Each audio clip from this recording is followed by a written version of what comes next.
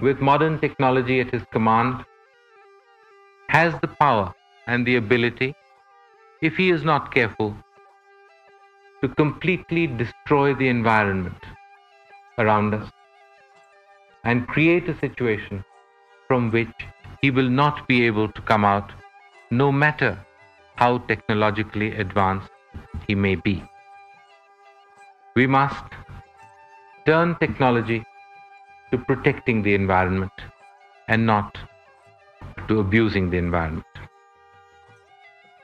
In India, our ancient tradition emphasizes that man's happiness and fulfillment is only possible if his life is in harmony with the environment.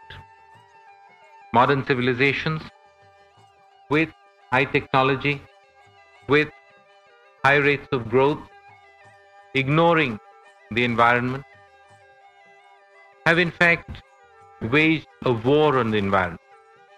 We must get back to that harmony, the harmony between human beings and nature.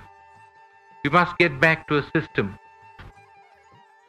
that protects the environment, that has a love for nature.